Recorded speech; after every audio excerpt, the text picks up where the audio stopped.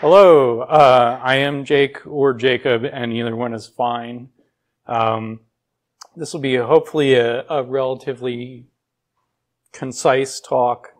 In the process of preparing this, I kind of came to the realization that I may or may not actually be talking about micro front ends, and you're welcome to argue with me about that later after Chad's done talking. So. So I don't want to exit full screen. Why are you doing that?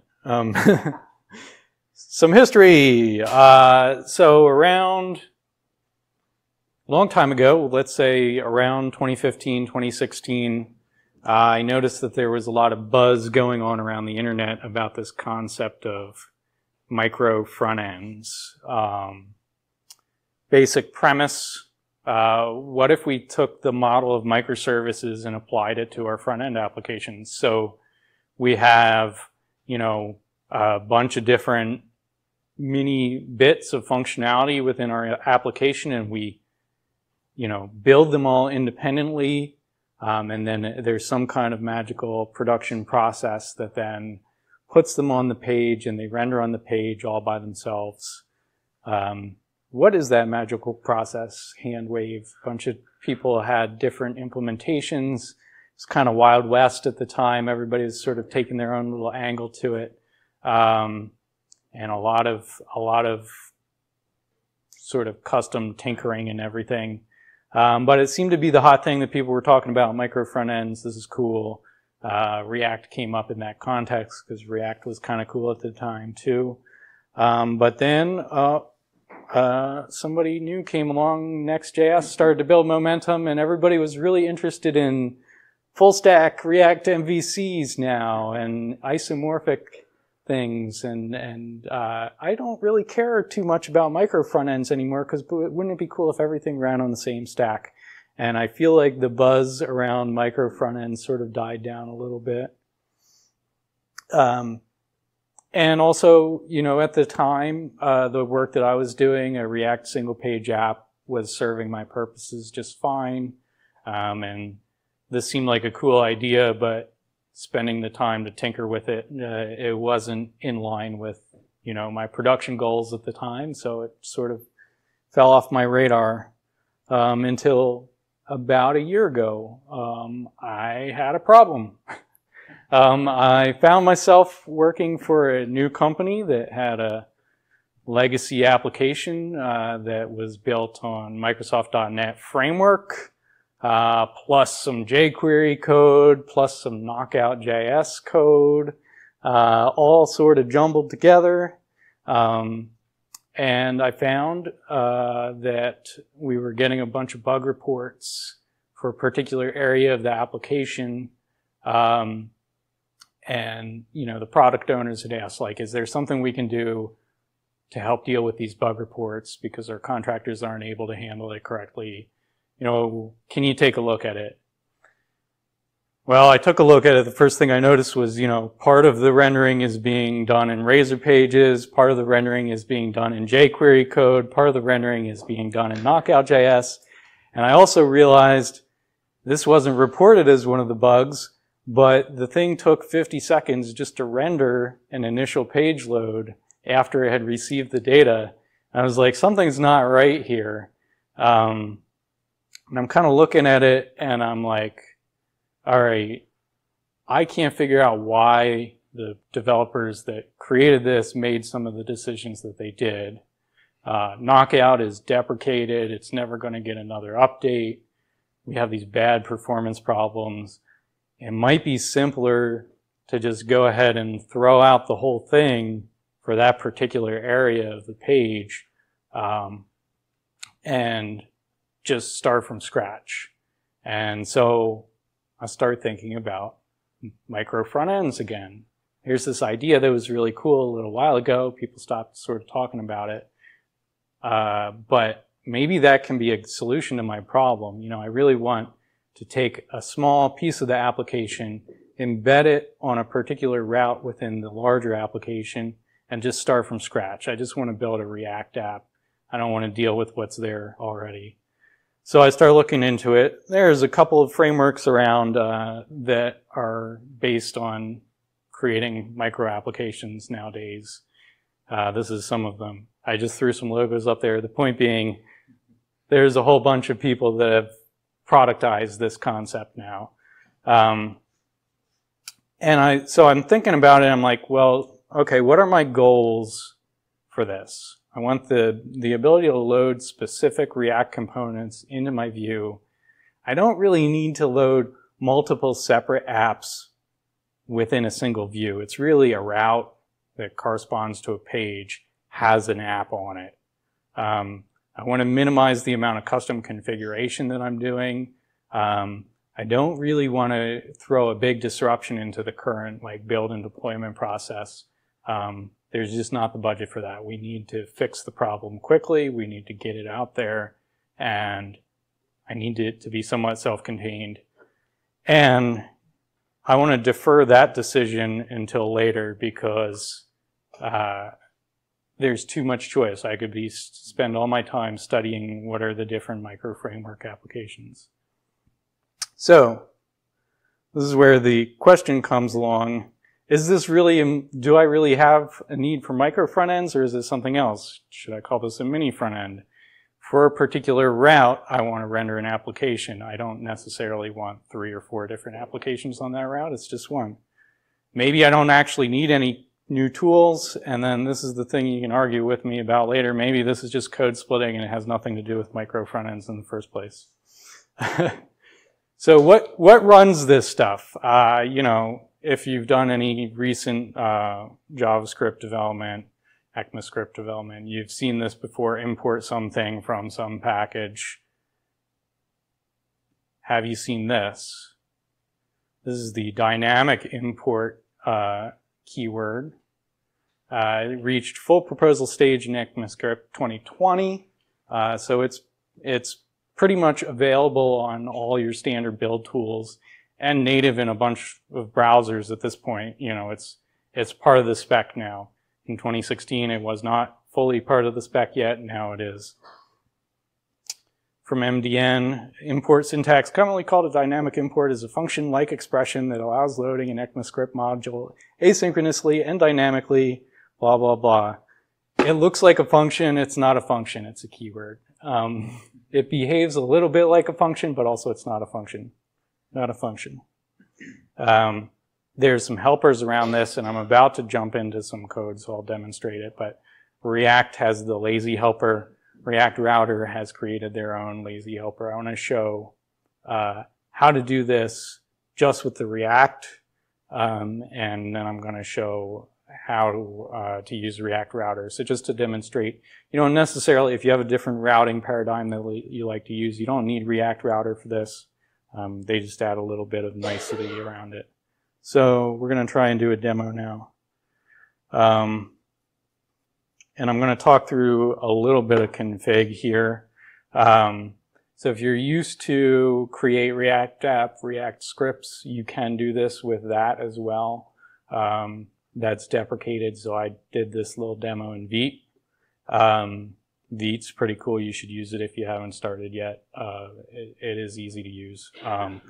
But you may have noticed if you've been using React scripts that they normally generate a asset manifest JSON when you do a build.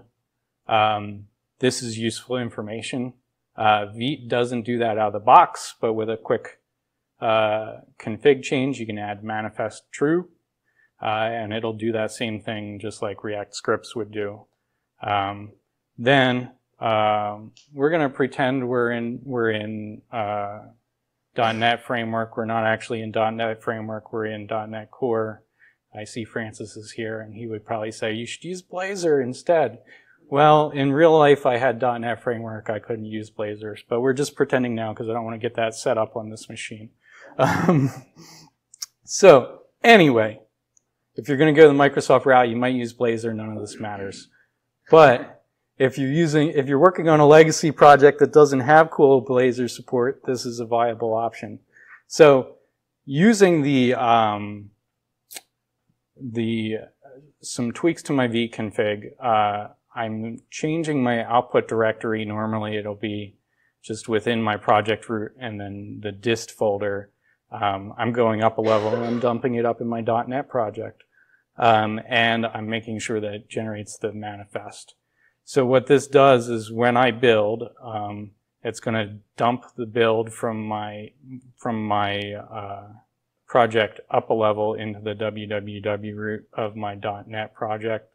And I have this cool little secret file here that tells me where the stuff it built is. So, you know, every time you change code and rebuild, you're going to get a new hash on the end of your file names.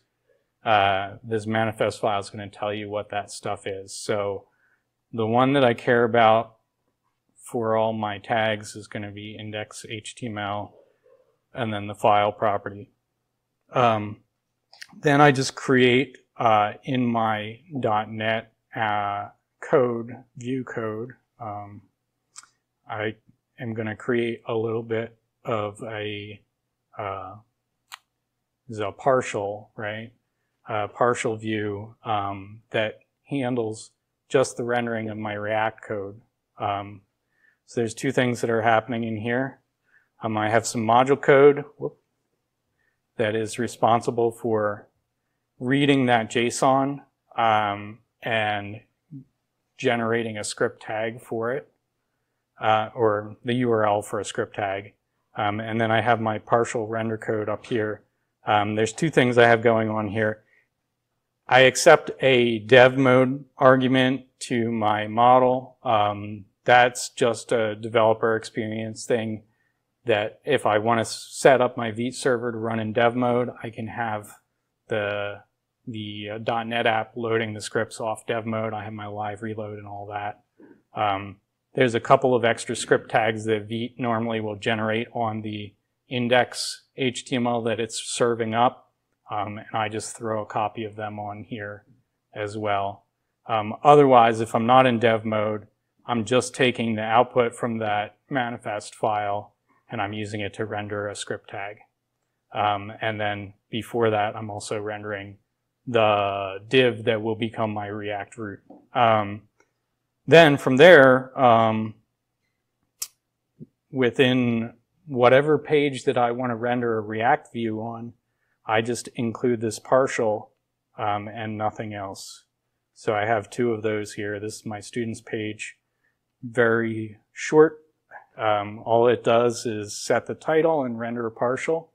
And that's going to render the entire React entry on the page right there. So that's the .NET side.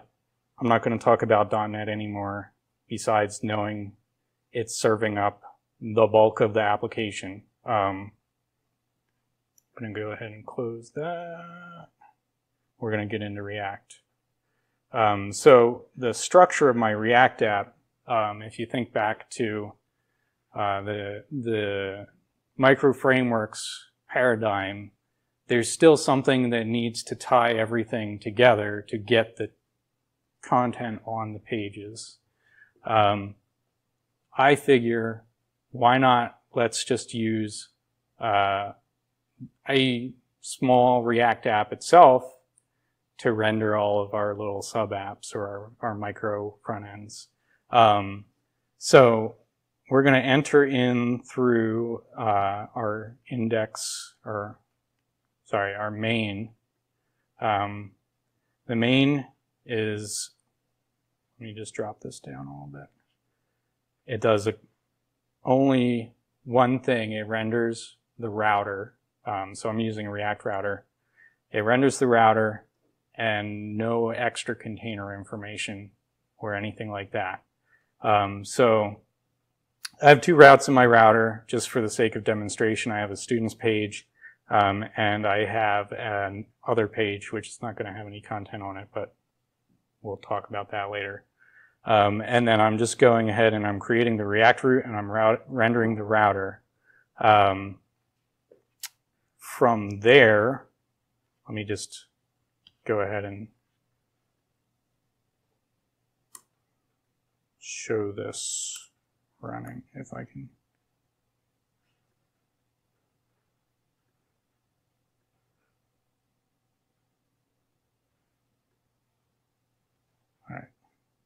we're done with the slides.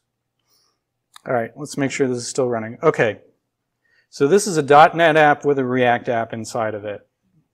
The home page is straight up rendered by .NET. This is privacy. This is the stub from a .NET Pages app. Students and other page are being rendered by React. If I open up the inspector, you'll see right here's my React root. Here's my script includes, my main. Right now I'm running off of dev mode. All right, we're going to go back here. So current React router syntax, you want to load some data, you want to render it in a component.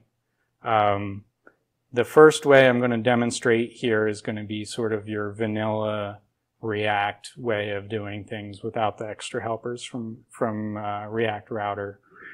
So I have a loader, which is going to be my student loader. It's API that just returns some faker data. The details are not important. And then I have my component, which is going to be my my students component, which I'm importing from this index lazy. I have two different indexes here. So inside of my app, I'm breaking things out by routes. So other page just has one component in it. Students has my API for retrieving the student data, has some SAS, it has a basic component, and then it has my two indexes. So the first one I'm going to talk about is the basic React lazy. So here is the entirety of the thing. So what you do is you import lazy from React, and what that does is it wraps this dynamic module include.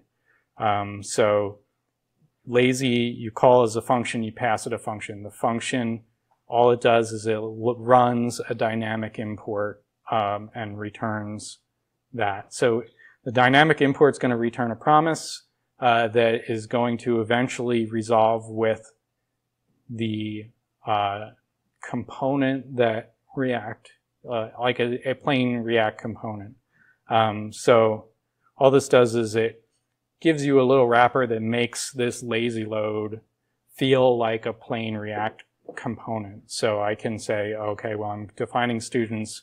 Students is a lazy load, but then I can just write it as if it was a plain old React component, and it will eventually resolve. There's a deferred functionality you can use with this where you can render a loader while you're waiting for that lazy load to resolve. I didn't get to the point of implementing that for the sake of the demo, so I just wanted to mention it.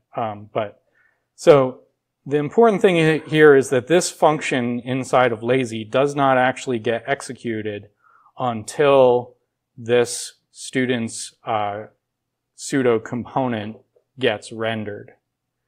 So what that does is it means that we're not preloading components that we're not yet going to render.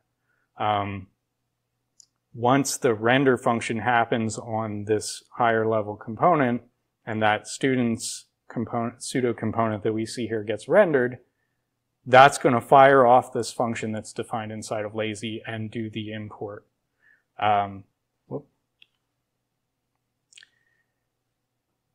So one of the results of this is our build tools, be it React scripts or Vite, they recognize that dynamic import and they do automatic code splitting based on where those input boundaries are, or import boundaries are, I mean. So I'm going to go ahead and pop open the terminal so you can sort of see this a little bit, if I can get this back here. So I actually ran a build on here already, but I'll just do it again.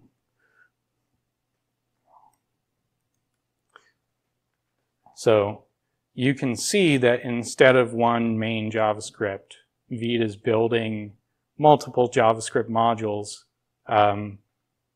automatically based on where those dynamic imports are happening. And they're sort of prefixed by the file names that they're building off of. So I have a couple things called index, so you can't really tell which is which, but you can see my students here is sort of separate from where my main would be. And so that ends up, you know, out here in the final built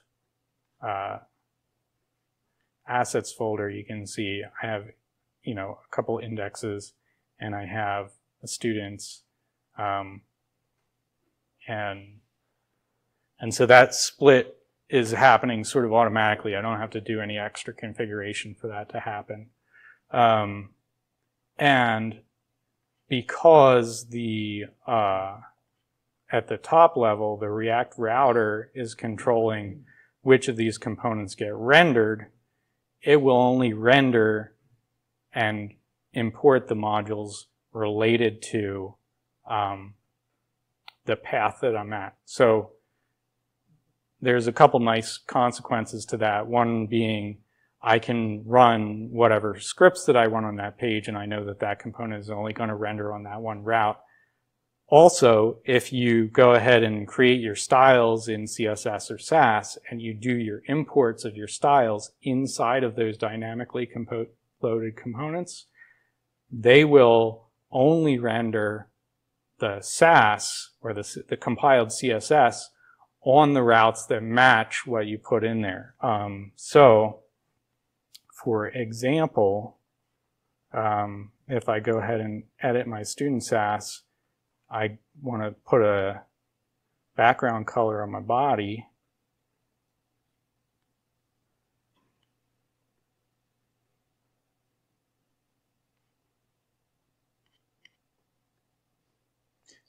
You can see my student's body. Maybe you can see that. It has a blue background color.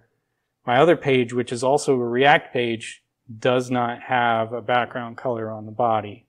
So this gives me like the freedom to say, okay, if I'm paying attention to this one route, I can override whatever I want style-wise in the parent page and know that it has no consequences for any other routes. And it gives me a lot of freedom to just sort of do what I want, make the thing work for that one route, and not worry about the rest of the entire application. In addition to that, you have your loading efficiencies of not loading the entire single page app in a single load. That wasn't my main problem set while I was working on this. The main thing was like, can I isolate the code so that I know I'm working in one place, and that's it. So anyway, that's the gist of the lazy load, what you get out of it. What I wanted to mention as well is if you are using React Router, you know, they've observed this pattern, and they realized that you might want to lazy load more than just the single component. If you're using React Router, you're probably providing a loader. There's some other properties for a route that you might want to lazy load that whole thing as a single package. So my student loader here, I'm doing a dynamic import as well of the API, and I'm going to go ahead and have it do a thing. However, I could just as easily use React Router's helpers. They support lazy loading every property that you would define on a route except for the path. So their way of sort of tackling this problem of like, okay, well, let's lazy load the entire thing as a single package. And so that's what I have here. Basically, you export, the names of your exports should match the properties of a React router. And whatever you put inside of this single file that you're using their lazy loader, it's going to come back and override, no, other way around. It will not override static properties. So you can override them on the route. I wouldn't recommend that, but it will populate unwritten static properties on the React route. So in this case, it just makes some of my cobbling things together a little bit easier. Instead of in my main coming up with this whole separate lazy loader for my data loader for the students, I can just get rid of all that. I'm going to use React Router's lazy router, and I'm going to get rid of these too. And inside of the React router, I'm just exporting a loader, and I'm exporting a component. It's important, the naming there is a little bit, the naming has to be exactly component on what you export. So, you know, I could call this something else, but then I'd also still need to export it as capital C component. That's how React Router matches it up to its route object. But you can see instead of doing my lazy module loading for the API method for getting student grades, I can just load it like normal import and just map it to this export called loader, and now it's just going to work. And let's hope and pray that's true, right? And you can see my student data is still populating just fine. And, you know, that's just a little extra developer experience, makes it a little easier. If you are using React Router, it gives you a couple little shortcuts using their lazy function instead of the built-in React lazy function. But I did want to demonstrate the React-only version first in case you use a different routing solution. You know, you're not tied to React Router. There's no hard dependency here. And yeah, the only thing that I have left to demonstrate is just that this thing actually works at production build time. So I ran a build. I'm going to run another one because I did change some code. And I'm going to go into my, I said I wasn't going to talk about the .NET code. I am going to come back to it just one more time. I'm going to go ahead and remove the dev mode parameter off of my my partial, and I'm going to go ahead and restart the .NET app.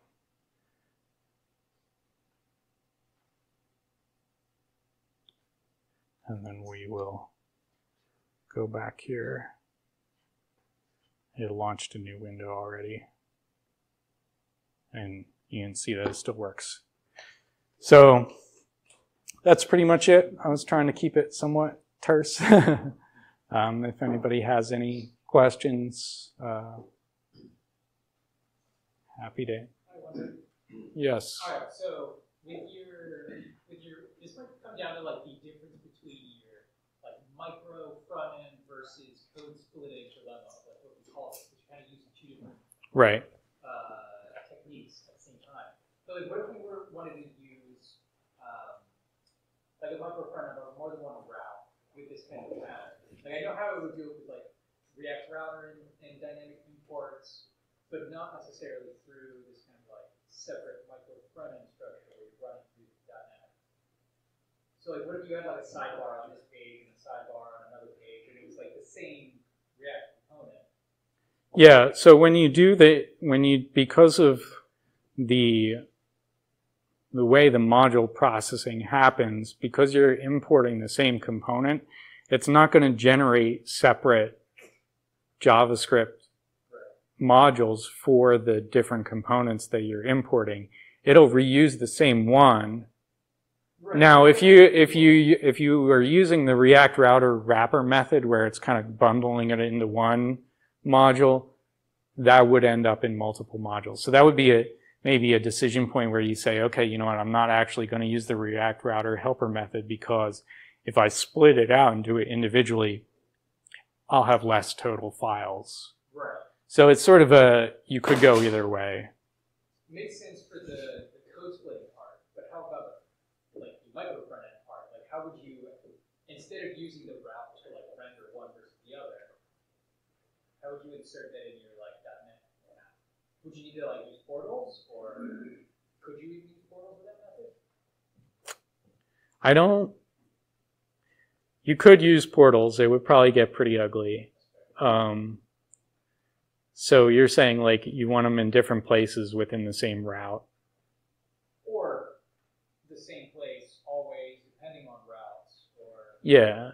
So I used, because it fit my use case, I used React Router as the delineator point between where I load different modules.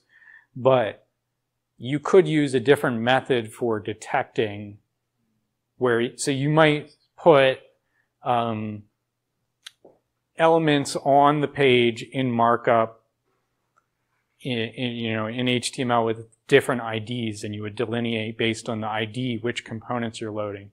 As long as you're calling that module load in the keyword that looks like a function, as long as that will not execute until that line is hit. So you can do your delineation any way you need to. So, that would be one way to approach it. You would put different elements on the page. You would put IDs on them that match differently, or maybe data attributes that tell you which components to load.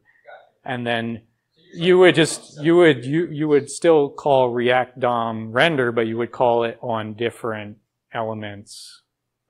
Yeah. My computer's decided that I'm done. So,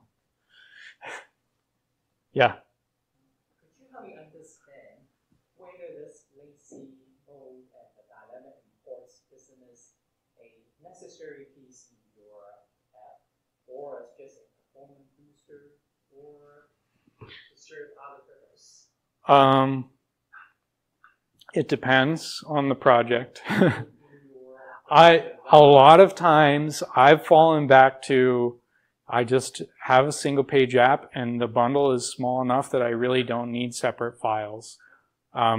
There's a trade-off to be made between loading the entire app up front and taking a little bit of the speed hit up front and then never having to load again, versus having a faster initial load and then having multiple smaller loads happen as you go. And people would argue with that all day. I think it really depends on your situation. But for this particular use case, the reason why it was valuable to me is that I had this whole .NET Framework MVC app, and I knew that there's no time or budget to replace the whole thing in one shot. So I need to inject my little bits of functionality within that context. I'm not going to build an entirely new front end. So to that end, the single page app doesn't fit the use case. I think that's a better thing to wrestle with, is like, functionally, is there a reason to do it versus performance? Like, you can argue performance till you're blue in the face, like one side or the other, and both sides are right. And it really just depends on your context. Francis, so yeah. Is there any room for server render React in this kind of architecture? And I guess my second question too, is there any kind of way to, say, disconnect source code and do like a service discovery kind of level integration? Yeah. I think you could certainly get there, but you got to think about your whole back-end server rendered structure. And I would ask the question, is there value to it? Because like that initial page load is still going to be presented by your kind of containing application, right? So what are you gaining from the server-side rendering if it's not richer context on the initial page load? Like, you definitely could find a way to make it happen, but I'm not sure if there's a value to doing it.